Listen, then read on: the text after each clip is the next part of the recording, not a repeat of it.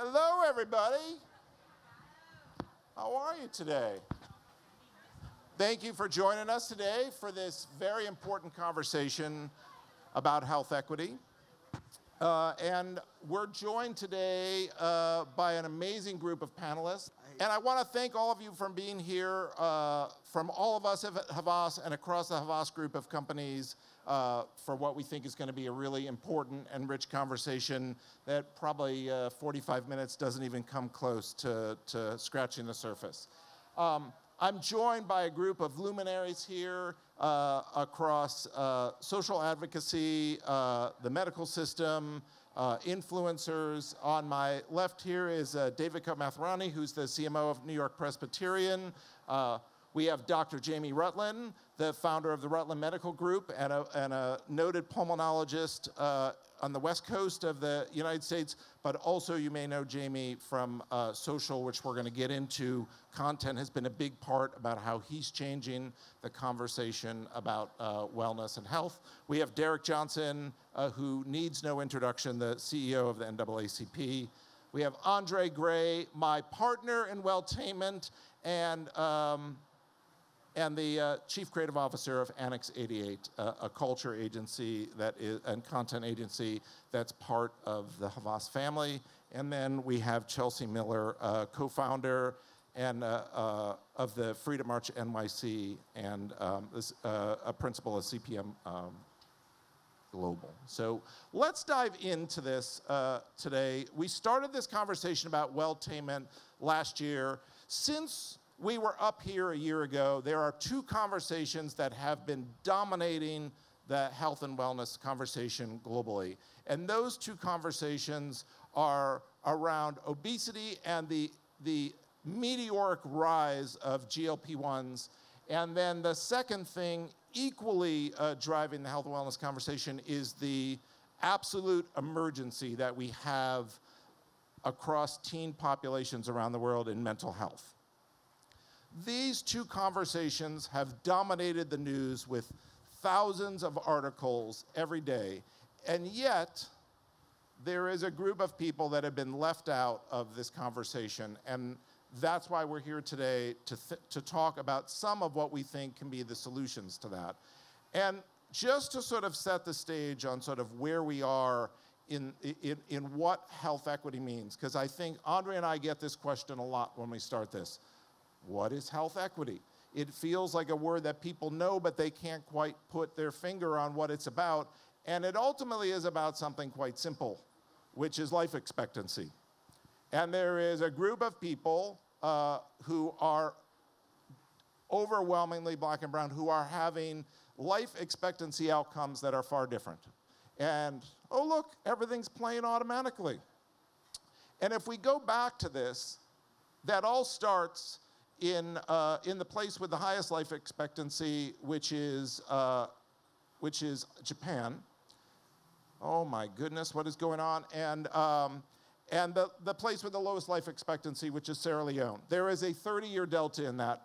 These health deserts, however, exist everywhere. And if you go to Boston, Massachusetts, for example, and you go between Back Bay, Massachusetts and Roxbury, Massachusetts, there is a 2-mile difference between these places, and there is a 23-year difference in life expectancy. A 23-year difference in life expectancy. And these health deserts exist in nearly every place around the globe.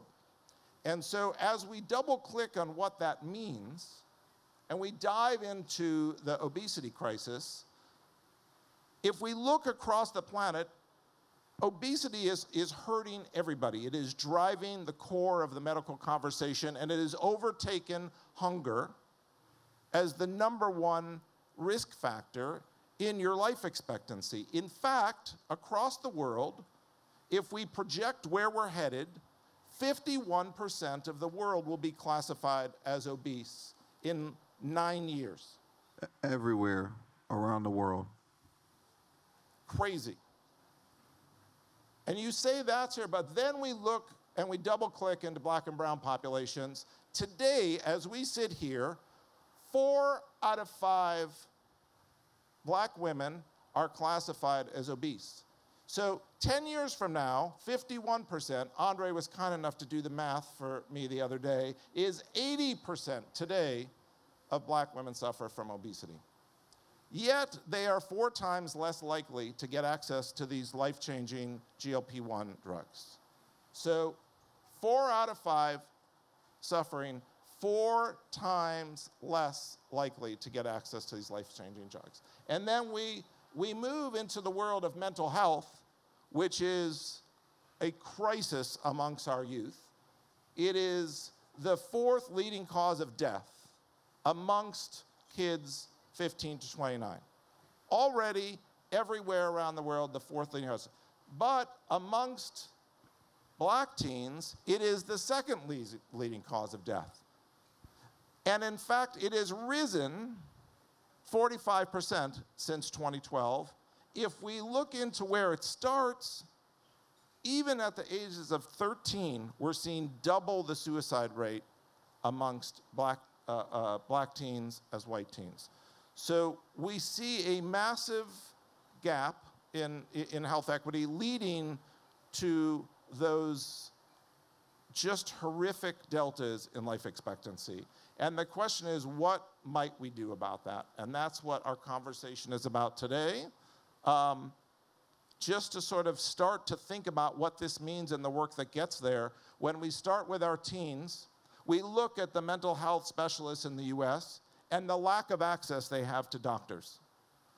As we sit here today, you see the little dot down there, 4% of psychologists are black and 2% of psychiatrists.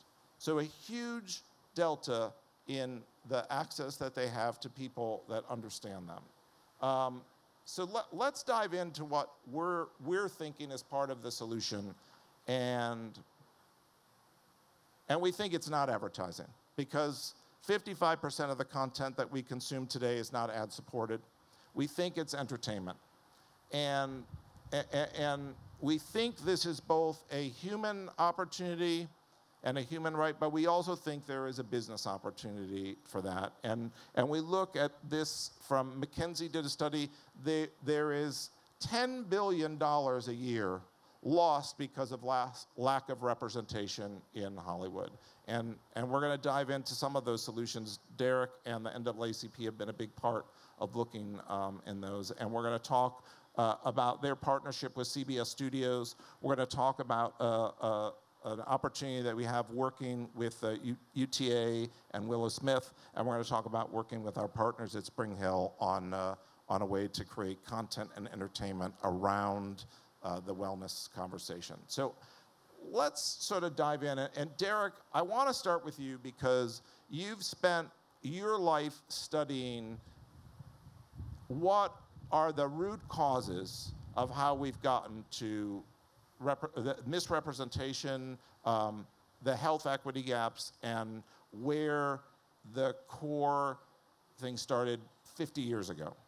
Yeah, first of all, thank you for inviting me to the panel. Poverty is a public policy choice, particularly in the United States. We have chosen to place people in poverty and do nothing about it. So let's start there. In the NAACP, we're an advocacy group. We believe that advocacy around public policy is actually the key to move communities out of poverty. It is great to have a soup kitchen and people are hungry, but it's more important to figure out why we have soup kitchens and eliminate those kitchens. So as we sit here today, whether we're talking about global poverty and hunger and obesity, or domestic, as i.e. the United States, it is all a public policy choice, and we need to change the narrative and not create a scenario where those who are living in poverty or with obesity are to blame for their obesity or their poverty, when it's actually a decision by companies or globally to create that condition. Secondly, individuals are also confronted with genetically modified food. And as a result of that, we don't know the long-term impact. I think we're looking at the long-term impact. You know, for many years, if you think about high fructose corn syrup, that's unnatural. but it's in every single thing that we have, that we eat, that's sweetened for the most part. And then finally, the epidemic of mental health crisis among our young people, we must find an answer to that, but that's also a public policy choice. I think the impact of the pandemic and individuals who were socially distancing has created something that we're going to study for decades to come, particularly with our young people who were unable to build social skills among their peers. I have a 17-year-old. I can see it with her. And those of you who have grandchildren or children, you probably can see it with your children as well. Thank you. Andre, I'm going to ask you to take off your advertising hat for a moment and put on your professor hat. You've also spent a lot of time studying this, and you talk a lot about the mistrust of the system, what the root causes are for that, and how that's a place that we also need to consider when we start at the macro view of where we're at. Yeah, I think public policy, of course, bouncing off what you were saying, access, right, and representation. But I think there are two root gaps, right? Mistreatment and miseducation, right? I think that with the acceleration of the internet and the access to information and social media, places like TikTok, et cetera, where people have access to the information, like the understanding of, things like the Tuskegee experiments and the way that systemically black people have been mistreated and the issues. When you're a person who's invested in that and that's your part of the internet, you're really aware of it, which is further building your kind of distrust for the system. So the system's not working for you, so you don't want to engage with it, right? So even if you do end up having access, if you do have health care, because if you are impoverished, I mean, even myself, I'm a quite successful person. I spent the first, probably 7 years of my career, I didn't have health care because I just couldn't afford it. And I'm like, cross your fingers, cross your toes, and hope that shit goes away and keep it moving. And I think to come back to your question, Eric, when it comes to addressing these communities and these people, right, we talked about it with AFib, right? People are having irregular heartbeats, over-indexing on black men over 70. And, we were all, quite positively so, we're all brainstorming amongst our colleagues, amongst the natural data set, which is not predominantly black, and saying, well, why don't we go talk to these 70-year-old black men? I'm like, no, you're not going to talk to anybody's grandfather about their health. Not like that, not just out of nowhere, because we know that you have left us out of the conversation, and those conversations need intimacy and trust and community to get there. You need to have advocates, and so it's not as simple as just let's find the people that need it. Let's also rebuild those bridges that we know are burnt. Yeah, well said. And I think a good bridge to take us, we could spend, I think, this whole panel talking about the historical roots of this. We fast forward to today, Devika, your organization is one of the largest providers of healthcare in the United States, one of the largest research institutions, and is on the front lines of this crisis, and is doing things like the Dalio Center to fundamentally change what the outcomes are. Can you share some? Yeah, so the Dalio Center, as Eric mentioned, is an institution that is focused on health equity at New York Presbyterian. And we approach it kind of with 4 kind of key pieces of focus. One is on data and infrastructure, and is collecting the data and the socioeconomic information in order to identify and diagnose sort of what the disparities are. It's interesting, we see a very diverse population given the fact that we're based in New York and we serve all communities. And we ask a lot of information of our patients, and we're asking for that data because it helps us to figure out where are the problems and where do we target our clinical efforts in order to make care more accessible. So data is sort of the first piece. The second piece is around clinical programs within the communities. And we focus it on clinical care. How do you make sure that there's access to clinical programs that really matter to this community? Sickle cell, kidney disease, even transplant access, right? These are communities that absolutely need access because there is disproportionate impact of those diseases within the community. But it's also addressing sort of the social determinants of health, which are income, transportation, education, and how do we play a role in funding, in many times, those communities and partnering with them. The third piece is on research and making sure that we are focusing our clinical physicians and others on advancing the research in areas that maybe when you look in aggregate at a population, you might not say, oh, that's the disease to focus on right now. But when you focus on particular communities, you realize that it is a big problem, and you need to make sure that there's focus. And the fourth piece is around education and training. And the education and training is both within the communities about their health, but the other thing is also training within the medical community, because what you don't want to do is have a situation where it's just one generation that focuses on this and sort of it doesn't pass on. Yeah, it makes a lot of sense. And I think you bring up the medical community. It's a natural transition to bring Jamie into this conversation. Dr. Rutland, you've taken a whole different approach. So in addition to your practice, you took to social media and you have created a whole new way for people to access you, access knowledge, and you've created an incredible following that I think is changing, millions of lives. Thanks for inviting me. I mean, for me, again, going with everybody else, it's education and understanding. What I noticed as a pulmonary critical care physician, which means that I'm taking care of patients who are dying, is when certain cultural groups came into the hospital, I had to fill in a lot of gaps. And because of all these gaps that I had to fill in, there's a certain type of language that I had to use to catch people up. It's not the same language that some of the colleagues that don't look like me are using to people that look like me. And so I had to create a way of talking to individuals so that they could understand what was going on.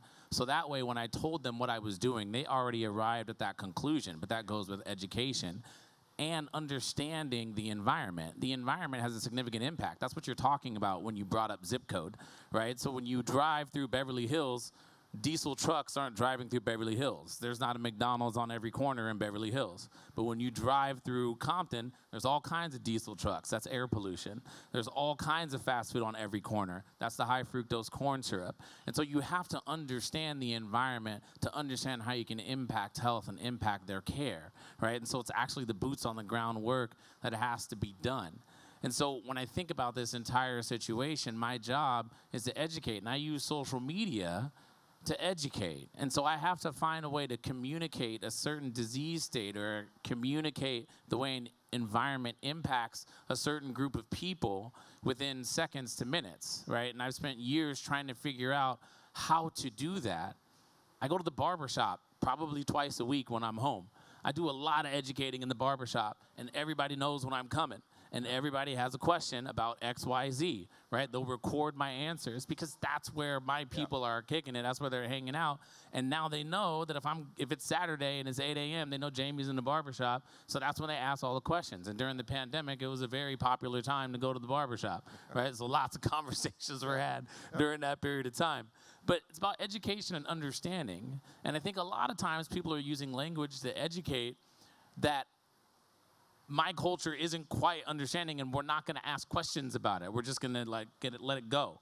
But you have to be able to grab them grab us at that point when people are going to care. And if you don't have the language right, nobody's going to listen to you. And the format, right? Yeah. I'm sure you're going to say that, but it's the language and also the format of the language, right? There are a lot of things that we have that we care about, like Star Wars or what happened in Game of Thrones, you know what I mean, or whatever. And there's a lot of things we don't care about, like ads. So how do we fix that? Yeah, and I think, Chelsea, we're going to start to jump into maybe what solutions look like in the format. But I think the other things, but like us Gen Xers and millennials up here who have mostly failed in this task of closing the health equity gap before, I think there is another push for change amongst Gen Z, particularly when we talk about both of these crises, to try to erase some of the stigmas that have existed in culture and to bring out change in new and unexpected ways. Can you talk about what you're seeing in your work? Yeah, so it's always interesting, I think, being in these spaces, because I think that what I've seen within community is that a lot of folks are already creating the solutions. I think that they don't necessarily have the platforms and the resources to be able to scale them. And so when we're talking about Gen Z, we know that social media is one of the most critical tools that we use to get information out.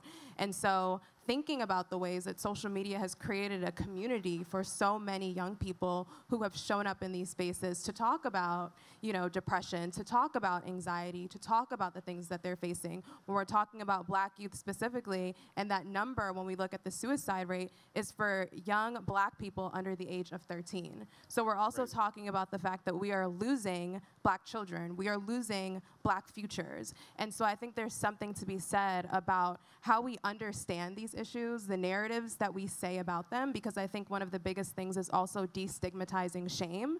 And what we've seen generationally is that there has been a huge issue in the conversations that we have at home, but then similarly the conversations that we have in the workplace, the conversations that we have with physicians around what does it look like to make sure that we are breaking through these barriers. And the last point that I will make is that I think that Gen Z is a disruptive generation. And I say that because oftentimes when we have conversations about mental health, when we have conversations about physical health, we can't talk about that without also talking about climate change. We can't talk about that without also talking about food deserts, environmental justice. We absolutely cannot talk about that without talking about systemic inequity within our schools and the way that so many young people are often incorrectly, classified as disruptive, as angry, when in reality they are going through trauma. And so what does that look like for us also to make sure that we are putting resources in place within our schools so that we have mental health experts and that's not being essentially substituted with over-policing, especially within New York City, what we're seeing. And so I think that there's a lot for us to say about how we connect the dots on these conversations. I think there's a lot to say about how we include more movement leaders and young people into these conversations. And so I think that these sorts of spaces really help us to exhume a lot of those stories. Right. And I think telling new stories, starting new, I feel like you want to say something, Dr. Rutland. Please, I don't want. Being able to have those conversations is extremely important. And just sharing something personally, my mom's side of the family is prim and proper. My dad was not around when I was growing up. I was raised by a single mom. And I just, when Stephanie was talking right now, I just remember, people having a certain stressor in life. I remember the day I went to go visit him in Los Angeles. I was in 7th grade. He was gone for the entire weekend. I had no idea where he was, why. He came home that night and he told me that he was a drug addict and he did drugs and that's what he was doing. That next week of school, and I didn't tell my mom that he told me. My mom obviously knew, that's why they were divorced. But that next week of school was a horrible week of school, and I remember it like yesterday, and I had no outlet. I couldn't talk to anybody about it. I just had to keep it in. And when you think of situations like that, and it sucks to say this, I know it happens in other communities as well, but just being in that position and not being able to talk about it, creates a certain anxiety and stress that just builds every single day, even up to this point. But I also take advantage of the fact that my dad did a couple of things for me growing up when I was in some difficult situations. But it's just having that platform to talk about it, which I think that Gen Z is doing, is nice. So we're on the right track, but we're not all the way there. Yeah, well said. So let's talk about solutions. Andre and I were up here a year ago talking about the power of welltainment and a ton of interest, but the reality is it takes somewhere between 18 and 36 months to build entertainment content and put it out in the world, and people are hungry to create content today. And so what we're bringing is 3 solutions that we're going to talk about with things about how we start a new conversation. These are opportunities that are available today to put content in the world in the next 6 to 12 months, and we think that's going to help accelerate the change that we think welltainment can make. And let's start with the first one, Andre. Talk about Recipe for Change, set up where our partnership with Spring Hill, and then let's play a quick little video. Yeah, Spring Hill, Matt Carter, LeBron James, great partners with people like P&G over at Wine and Screen. Recipe for Change is interesting, right? Again, it coming back to those intimate spaces, right? A barbershop, breaking bread. You know, it's a great place to have a conversation and to start something, to create a platform. To your point, and we want to kind of take a dovetail off of the equity that's been built in Recipe for Change and create a bit of a cookout. You know what I'm saying? For those that know, we're gonna figure out who's invited, but it's a place for us to have a conversation with us about the solutions we need. All right. Let's play. I believe we have a 1-minute clip, if we could play that. Y'all know Recipe for Change, where we break bread and break down walls, having intimate, uncomfortable, and real-ass conversations around a full-course meal. In our business, they want all of us to have this really sad story on why we came up. And I'm like, no, I actually came from a dope-ass family. My dad was around. He fixed everybody's bikes in the neighborhood. Well, now we're taking the conversation to closing the health equity gap. If you look at me and you don't see your sister, or your daughter, or your mother, or your best friend, then you don't get to touch me. Recipe for Change, the cookout. Same energy, same timing. Part of that is examining toxic masculinity within our own culture. New topics, new tips. Speaking of controversy. Oh, and did I mention this is a cooking show? All the recipes, the tips, the tricks, and the tea. Chef. Yes, sir. What we got coming to us first? What we have here is a seafood pot pie. It has shrimp, crab, and also lobster in it. And then we finish it off with a wonderful puff pastry, which gives it that light, buttery flavor and that crispiness right over the top. How you feel, man? Wait, but who all gonna be there? Good to see you, brother. Yes, sir. 1, 2, 3.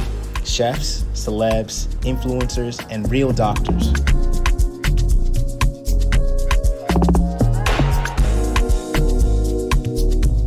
Breaking it down and breaking bread. Especially as Black women, I feel like once you reach a certain age, how come you're not married? Like, how come you don't have kids? We have to learn how to stop feeding into that and to say, like, no, we are enough. Recipe for Change, the cookout. All right, so Recipe for Change. I guess I'll start with you, David. Since you joined NYP, you've transformed the way they created content. It was a very traditional marketing organization before. You've now brought data into that story. You've brought content into the story. Do you think something like this could work? Absolutely. So one of the things that we found was, obviously, we have an organization of thousands of brilliant physicians, but how do you take all of their information and their knowledge and make it sort of snackable and approachable so that consumers realize that they're learning and they're learning about how to take care of themselves better without feeling like they're getting lectured and sort of rolling their eyes, and it doesn't feel like someone in a white coat sort of just lecturing you. And some of that has been how we've taken content and reshaped it in social. A big part of that is how do you partner with others to be where consumers are, right? So we do things with Food Network, and we say, you know what, when you're positioning a recipe online, how do you reshape that a little bit and explain why that particular recipe might be good for somebody with diabetes, or why a certain type of food to eat is good because it's good for cardiac health. Yep. And just trying to wrap content with medical messages has been incredibly successful for us. Oh, great. So I do think this will be phenomenal. Excellent. I did not pay David Kutz. I guess I'll open this up to, because I think you get to a really important point, and I'll open this up to everybody. I feel like we have stigmatized food in society, and there is an opportunity to change the conversation about obesity and wellness by making a healthier conversation about food part of that. Thoughts? When you look at obesity, and if you look at we were talking about the medication, the GLP-1s, and how people look like me have less access to those medicines, right? Everybody's calling it the skinny shot. When you take it, all the medicine essentially does is tells you not to eat. Yeah. And so when you are giving that medicine to anyone, it's about learning the habit of what you're eating, right? And now you now are getting educated on, oh, these are the things that I was eating beforehand. I'm not eating these things. Yeah. I've lost weight. So it has to come, instead of just telling somebody what to do and saying, oh, just take this, it has to come with some education. Yeah. And I think that that's what something like that offers, is you're taking the time to not only say what should be done, but you're also showing people why it should be done because you have the time to do it. And that can become an issue with snackable content at times, but there's always a way. It's as simple as adding one sentence. It just has to be effective. Yeah. Other thoughts? I would also say that I think that this is an opportunity for us to look at the way, again, that things connect. So 2 weeks ago, I actually spent time in North Carolina at a farm learning about sustainability and what it looks like for us to even be able to grow our own food, movements that are coming up that specifically focus on Black farmers and the work that they are doing around agriculture. And so I think that as we think about something like the cookout, I would even ask us to push further on what we see when we look at the screen, because I think it's an opportunity for us to think about, again, how all of these things are threads that we're missing. And I would also say that specifically naming things, there's power in that. And so I think being able to show, right, the influencers, I've recognized a lot of folks on the screen, as well as celebrities, and bringing them into conversations that oftentimes you may not see them at, and realizing that when you pull back the veil, we are all human, and I think that that's also really essential to a lot of the narratives and the stories that we're even seeing at CPM Global. We do a lot of work around media, social impact, and storytelling, especially for young people. And what we're seeing with this generation is that we want that authentic content. We want to be able to connect with influencers and celebrities and normal people in very real ways. And so I think that this is a part of this larger movement that I think is coming up, and I think we can continue to build and build on this. Yeah. I think, did you want to add something, Derek? Yeah. No, I'm glad you're creating this, because as opposed to lecture to people, you reframe the conversation around food, the quality of food, and the value food is to life. Yeah. What we are losing in the African American tradition is the art of cooking, the art of gardening, and taking the food from our gardens to the stove and to the plate. No, much of what we're talking about when you talk about obesity and health, it is well documented. Blue zones. Why do people live so long? It's the quality of the food, it's the diet, and it's the exercise. Simple. Now, how do we get that to the average person to understand it? You have to do it on platforms and mediums in which they are consuming information, so they can say, oh, you know what, the way my grandmother cooked greens is actually the preferred way, and I shouldn't get this packaged greens because it's not healthy, because all the preservative.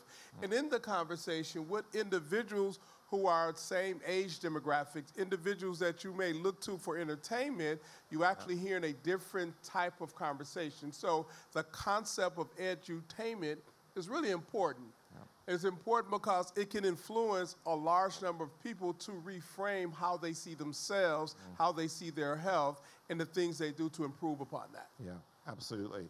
And I want to build on something you said there, but also something that Chelsea said, which is the value and responsibility for celebrities and large influencers to change this conversation.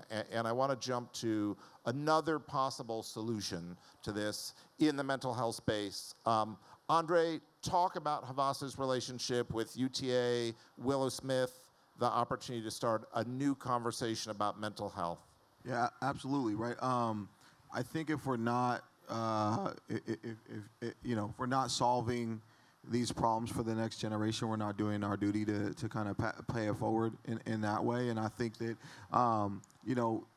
we are the world's largest health and wellness network. We are most certainly not an entertainment company. We are an entertainment network, but not as Havas. And so I think partners like UTA that know how to navigate this space, because when you step into the entertainment world, it's like, one show you might need to talk to the producer. The other show you might need to talk directly to, the writer of the show, Issa Rae. Another show you might need to do this. And so how do you navigate those waters and find partners that can do that? And in UTA, that partnership between Havas and UTA represents that. I think, they brought us this opportunity with Willow Smith. I think we all know who Willow is. I think as such an eloquent, well-spoken person who can speak candidly about her situation and frame it up for people, I think that's super powerful. But she's a perfect person also to address the intergenerational nature of things, right? We're all inheriting not only the traumas that we have, you know, from our childhoods, as Jamie was talking about, but also the generational traumas that have come before us and the generational traumas that are already in our bodies. And so as we're thinking about that in such a public family, I think that's a really interesting platform. And I think, you know, the overall, before we play the clip, overall, thematically what we're talking about is context, right? If you give me something that I don't want in a context that I don't want it, then I don't want it. But entertainment is a context that you want. Right? You're tuning in every day. And so if we go to those places and we make our characters more interesting with things that are relevant to us, because that's all health and wellness is, it's relevant to us. We're just not putting it in the context that's making it relevant. And that's why we want to see a shift in the way advertising is showing up. Yeah. So let's have a look. Let's hear from Willow. I think one of the things that's so powerful about hearing her speak is the raw honesty of how she speaks about her challenges. A lot of time to sit and just think about a lot of my childhood traumas that still seep into my life today. There's a huge trigger of feeling like I'm only valued when I'm entertaining or when I'm performing, and I'm not valued as just me without putting on a show and trying to do the things, you know? And that hurts, because everyone wants to be loved, not for what they do, but for who they are. So, Chelsea, let's start with you on this, because I feel like the voice of Gen Z that you hear in Willow is unique. There is an honesty about the way that she talks about her struggle, but I also think there is an invitation that might bring other people in to being way more open about their struggles. So as I was listening to her, I think one of the biggest things that stood out was transparency. And I think that that's really critical for how we think about these conversations and also how we push systems, and I think humanizing what that looks like. I would also say, as I'm looking at her story, though, as an activist, I see it as a part of a larger movement, and I think that there are so many voices that Willow represents that she shouldn't represent, right? Because it shouldn't be placed on her shoulders, but she does, right? And being able to understand, and I think especially when we talk about media and entertainment, Willow's talking about it from the perspective as someone who was born in a celebrity family, who is also an entertainer. But there's also a lot of young people who, because of social media, have de facto become entertainers within their own ecosystems that they've created. And how difficult it is to disconnect between who you are in real life from how you show up online. And so I think that that's also what we're seeing a lot in the narratives that we're creating, in the partnerships and the clients that we're seeing, and the challenges that they're having of how do you engage with Gen Z in a way that feels very authentic, but also speaks to these nuances that we often miss if we only platform Willows, right? And so how do we think about this in kind of that circular community that we're building with Gen Z? And just adding to that, like, I think what's also super interesting about Willow is, like, you know, if anyone watched like the Will Smith documentary that he did last summer, right? Like, he talked about, you know, we all think of Will Smith as this fantastic entertainer, and he was like, well, I had to be an entertainer in my household because my dad was an alcoholic and he used to beat everybody up. So we would walk in the house and be like, yo, how's dad doing today? And if he wasn't doing well, I'd be entertaining. That led him to being, you know, this great entertainer, and now his daughter is unpacking that. So as much as it's an elite story and could be very far, it's also a story that's relatable to anybody, because these are things that people are dealing with every day, and which comes back to the original kind of points we were making, which is like when you just want to go approach a black family, where we need to have, you know, an outside and an inside, right? Because our inside of our household is not always how we exactly want it because of the poverty and the policy and the things that are holding us back. And so, you know, we got the Jordans and the fly fits, and, you know, maybe the shoe surgeon's making some shoes for us. But when we, you know, we want to protect that. And so you're wanting to come into our household, and how are we navigating that? And we need to create whole worlds, and that's what entertainment is. It's a whole world for you to engage in a long tail conversation. She talks about connection a lot in those 14 minutes on that documentary. And the last thing she said, and I found this super interesting, she said The universe is infinite. There must be extraterrestrial life out there. If you're listening, beam me up so I can feel your vibe. Now, for me, the translation was she wants to understand and listen to other people. And she wants to hear their stories and feel their stories. And she wants to connect. And she said this, like social media and technology was leading to a lack of connection between people, which was really interesting as we're talking about, you know, edutainment or welltainment. But it was just interesting hearing her talk about that throughout the whole thing, because that's one thing that I see in this generation upcoming is they want to connect with people.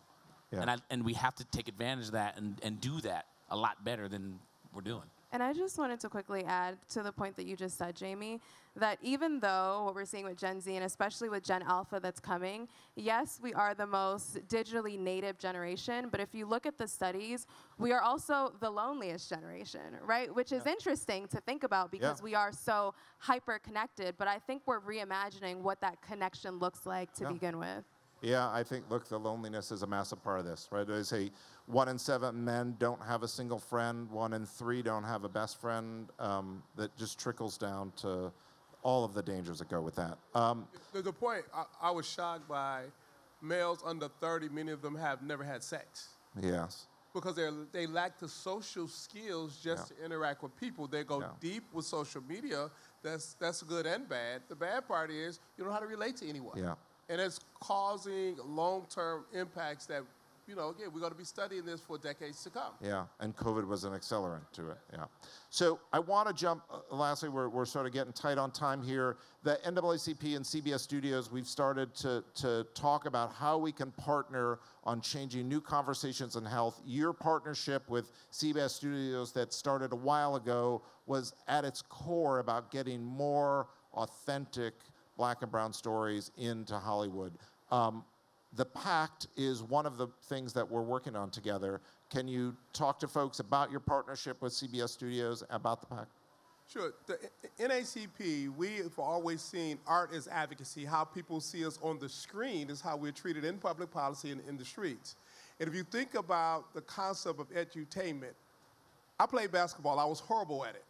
In the early 80s, everyone wore Chuck Taylor All-Stars. I remember Chuck Taylor's, right? Everyone's breaking their ankles. And then Run DMC came out with My Adidas. Then everybody wanted to wear Adidas. Yeah. And then out of nowhere, it was this ball player out of Chicago who I would not name because I don't like him. I'm a Detroit Pistons fan. Michael Jordan. Right? All of a sudden, everyone's wearing Nikes, right? That's edutainment. And it created Dr. J to Run DMC to that person in Chicago. And that's how it goes, right? The Pact is a story of 4 young men who lived in a medically underserved community who happened to get admitted to medical school. And they had made a pact to go back to their community and serve their community. For us, we was able to negotiate a deal with CBS Studios to do a joint venture partnership. Why? Because of how people see us on screen is how we're treated. And as opposed to us always fighting against the images, we say, you know what, we need to get in the business of producing images. And so the Pact is one of several things that we're working with you all on so people can see themselves that where you start is not where you have to end up. Yeah. And where you end up, you have a responsibility to go back to where you start to help others who are in that place. And so the drama series that we hope to finally get platformed in partnership is around those 4 individuals. A Different World, when it was at the top of its game in the 80s, increased enrollment at HBCUs 5-fold. And for some HBCUs, it was actually the difference between them closing their doors or not. And when you think about that impact over time, the goal here is to show that it is okay to do well in school. It's even more important to excel in school, and once you excel, you have a responsibility to help medically underserved communities. Those images become important.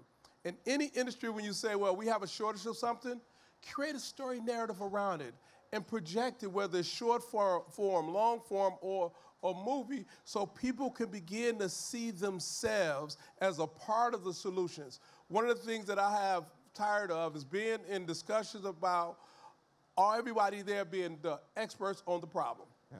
We know what the problems are. What are we going to do about it? Yeah. And so the concept of edutainment is about what are we going to do about it? How do we put people in a position of seeing themselves empowered enough to be a part of the solutions? Because for me, I didn't know what was possible growing up in Detroit. For many young people who have skills, they don't know what's possible. Yeah. But you project it on the screen, you put it in short form, or you put it in a TV series, they can begin to imagine what's possible. Yeah. Yeah, so now we're getting the signal from the back room to wrap things up. Would not surprise, because I feel like we could talk about this for 3 more hours. I'd love to hear from each of you in 10 words or less. Andre, since I'm going to let you speak first, I promise. Is 10 words or less, we're back up here in 3 years. What do you hope is the conversation we're going to be having? I'm going to let someone else think about that. But what I wanted to say was just, no. It's related, though. But I think this is Andre and I's relationship. It's great. What welltainment is and why I think it is such an opportunity, and I think we should be beating clients off with sticks. Yeah. I think they're not getting the message yet. You have advertising that people don't want. No one woke up this morning and said, I hope that Target tweeted at me, man, what's happening? Yeah. But to take your point earlier, Chelsea, on platform, you have the platform of social media, which is great for reach, it's great for building community, it's great for having short stories over and over and over. But why would the NAACP go partner with CBS? Why would a brand want to go get a part of? These are the biggest platforms, right? When a movie comes out, it does billions of dollars of revenue. So we're saying, let's take our stories, let's take your brand stories from where they are, some shit that's interrupted me when I got to go to the bathroom, right, in my TV show, and put it in the place that everyone's paying attention.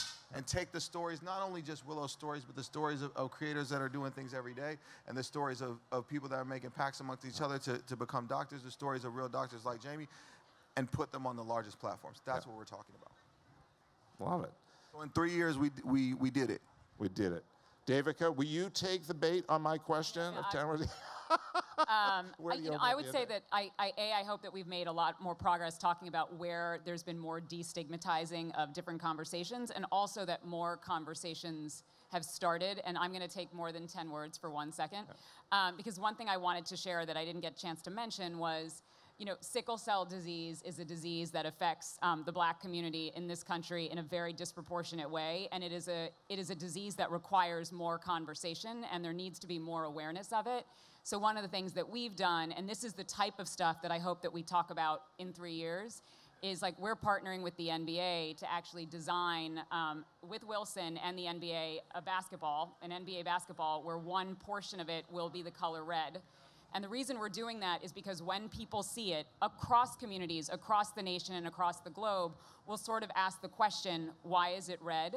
And that will begin a conversation about sickle cell. And so how are there going to be more and more partnerships that just bring these important topics into the conversation? And I hope in 3 years we're celebrating those. I love that. Love you're doing it. And I just sort of say, I think it's so important because we don't trust our news sources. We don't trust our governments. We trust brands, we trust institutions, and I think it's so important for institutions like NYP to be doing things like that. I hope in 3 years we realize it's not that difficult. I hope you can watch a movie and realize that just putting one sentence in changes the impact of a single disease awareness campaign. Just one sentence. Oh, I gotta go get my inhaler for asthma, just real quick, or something like that in a movie. That's what I'm hoping, because I don't think this is that hard to insert this into content. Totally agree. In the next 3 years, I hope that we understand the way that our history informs how we show up today and can translate that to future, I think, visions and dreams and thinking beyond what exists now. I always say that I think it's our responsibility, especially in media, to not see the world as it is, but as it should be. And so I think putting more diverse voices in rooms to do that, but also making sure that we're putting our capital where our mouth is. Yeah. We implement. We study the data, we measure impact, and we implement again. Love it. Thank you all. This was a great conversation, and as we said when we first chatted last week, we could talk about this for hours. Thank you all for being here.